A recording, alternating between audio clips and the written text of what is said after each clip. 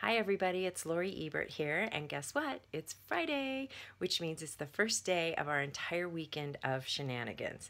So if you just give me a couple minutes here, I want to personally invite you to the weekend of events. And so if you're sitting out there and you're still not sure you want to come, I hope that this pretty authentic and candid video late at night, this night, before all the events. It's actually morning. I'm talking quiet because I'm in the room that I grew up in and everybody in the house is in bed. But I'm hoping that my authentic share will convince you to come if you're not ready to come. And for those of you that are nervous to come, I hope it makes all of us less nervous.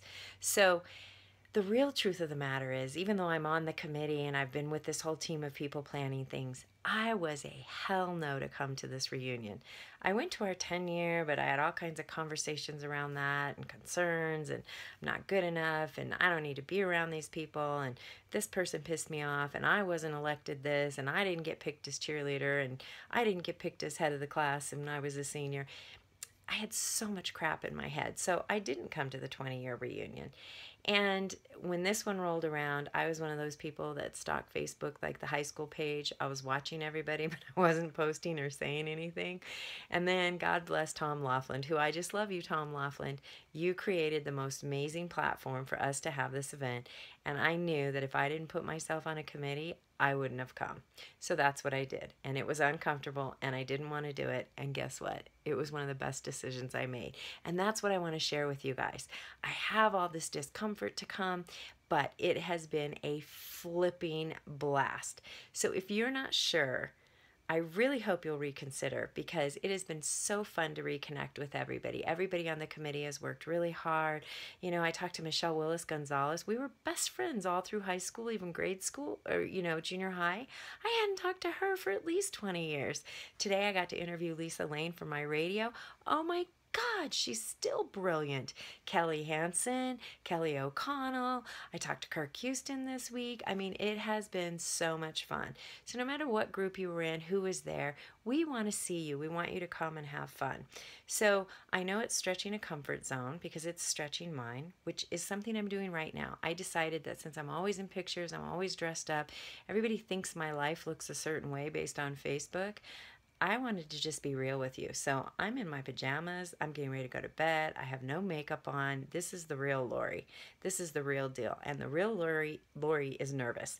I'm nervous. I'm like, oh my God, I'm not skinny enough. I'm not married. I don't have kids. I've got roots.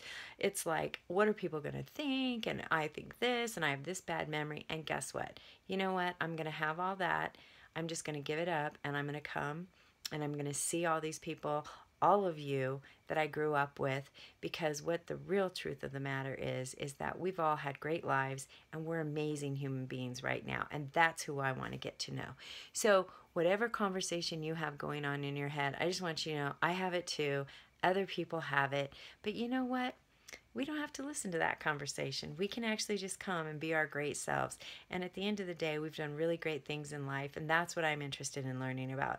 I want to know who you are. I want to know what you've done in life. I want to hear about your family, your husbands, your wives, your kids, everything that you're up to. So please consider coming. If you can't come Friday night for golf, which, by the way, I'm going to hit that hole-in-one and win that motorcycle tomorrow. I'm not a golfer, but I can hit a hole-in-one. And Saturday night is going to be a blast. Kelly has worked so hard on a slideshow for you. We've got fun things. Lisa's going to do a little comedy little thing for you. It's going to be super fun. And Tom Laughlin has gone all out for the family picnic on Sunday. Definitely got some coolers for you if you drink beer. So look, you guys, it's a great weekend. So if you have had the patience to watch me in this silly video late at night in my pajamas, then I hope you're silly enough to bring yourself to this event. And if you are out of town, be radical, be unstoppable, jump on an airplane, get in the car, drive here anyway. And if you just can't be here, because a lot of people can't, we are going to post on Facebook and have some live pictures and all of that. And guess what? We'll have another reunion, and I hope that you're a part of that too. In the meantime, I really look forward to seeing you.